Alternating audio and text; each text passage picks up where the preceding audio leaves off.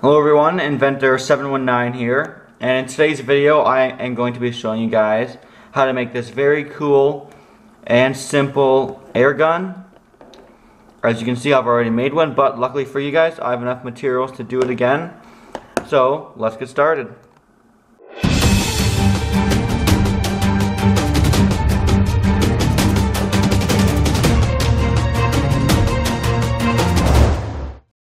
So for this project, what you will need is a hand bicycle pump, a pen, a salad dressing container with the lid that opens up like that, some tape. Electrical tape works great, ammunition that fits inside your pen. I have a little dowel, clothes hanger or hook, some valves like bike tire or tubeless tire valves, whatever, scissors, and a hot glue gun. First, we're going to connect your valve inside of the tube and do so right about there. And to do this, make sure always to make everything we do here airtight. So simply, I'm going to use my scissors to cut a hole in the side that is the same diameter as that little ring right there, and it'll fit in perfectly.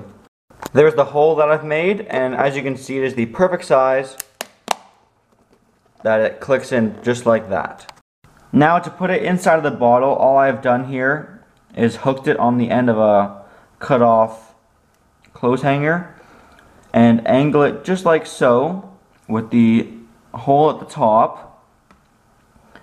Only move the bottle, don't move the hanger, and thread it through just like that. If you try and do it without the hanger, it'll take you about 5 years. So just please do it this way, and then pull it through just like you did at the other side until it clicks in place. Now to seal it up, I'm going to use my hot glue gun. Just simply putting hot glue around the edges just like that. And I just ran out of this glue stick, so I'm going to get another one and show you guys what it looks like. So while that dries there, we're going to work on the barrel assembly. For the barrel assembly, get your little ballpoint pen here, remove the end cap and the cap on the other end, and then take out the inky part. But leave in this black part, take out the ink part.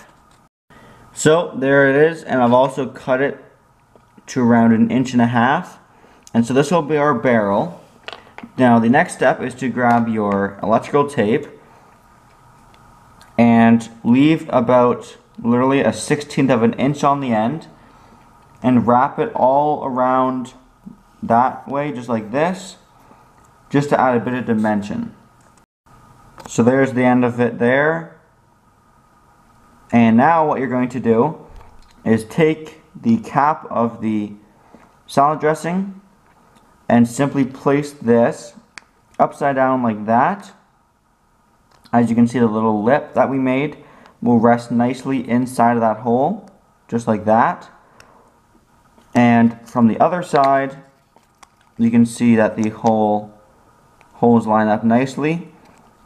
And now take your glue gun, this is very important, and add the glue on this side of it only, not on the side near the threads, because then when you go to put it back on, if you did put glue in there, I learned this the hard way, you won't be able to put it back on the lid of your salad dressing bottle, and it won't cause an airtight seal. So only put it on the back end and maybe a little bit on this end just to make it airtight, but not too much. So when you're done, it should look something like this. Minimal hot glue, if you can tell, at the back there. Big daub up front. And now, just simply screw it on like this. And then to test if it's airtight, give the bottle a squeeze. Listen for any air releases either around the valve or the top up here. If you didn't seal that correctly, air could escape out there. but if you listen to mine, you can't hear much.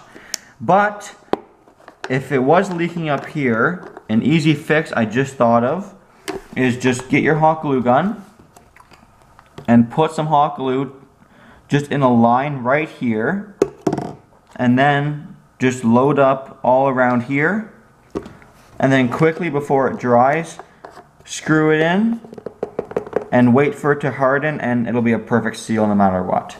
But mine's a perfect seal. So there, it is fully completed. I have attached my bicycle pump. If you want, you can add a support between here and here, but it's pretty strong, so I don't think it's that necessary. Now to load it up, open up your salad dressing like you usually would, except this time you're gonna drop in your bullet, which I have this dowel that weighs quite heavy, like definitely 5-10 grams. So it's pretty heavy, so it might not go that far. Then close it up, so as you can tell it is stuck in between there. And when you pump up your valve, it'll gain pressure inside here until the top bursts off and thing will come flying out. Let's do some testing. So before we start the shooting test, I'm going to put on my safety glasses just because we're working with high pressure and there's always the chance of a puncture or something going wrong. So please be safe when you're doing this. But anyway, I have my piece loaded up there and we're going to be trying to shoot at that little, well actually quite big cardboard box over there. So let's see how it goes. Takes quite a few pumps to get up to pressure, but here we go. Oh, has a leak. Let's fix that. Alright, I fixed the leak. Let's try again.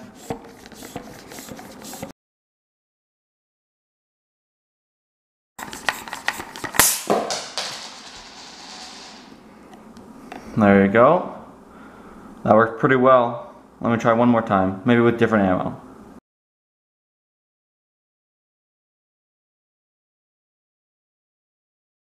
Alright, so I couldn't find any more ammo, but if you saw how far that shot the metal piece right here, it probably weighs, oh god, like 20 times or more that an airsoft BB does, and same 6mm diameter. So if you had an airsoft BB, it could easily go 20 times as far and fast just because of the mass ratio.